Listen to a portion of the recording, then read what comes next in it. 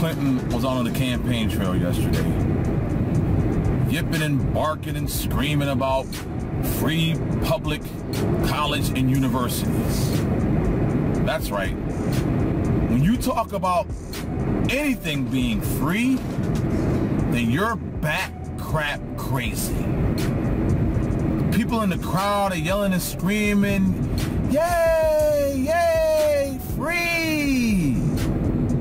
Nothing on this planet and nothing that you will encounter in your life is free.